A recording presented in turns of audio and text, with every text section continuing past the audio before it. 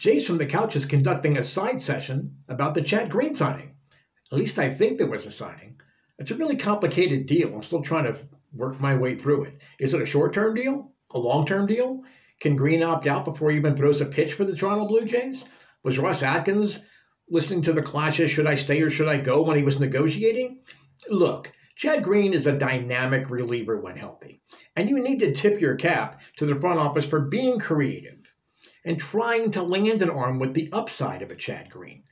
But if you're really going to commit and go all in to win an AL East title and to potentially get to a World Series, I'm not sure you can commit millions of dollars, for future contributions when you could really use that money for contributions that would start on opening day, not Canada Day. Maybe the Jays need to replace question marks with exclamation points, not more question marks.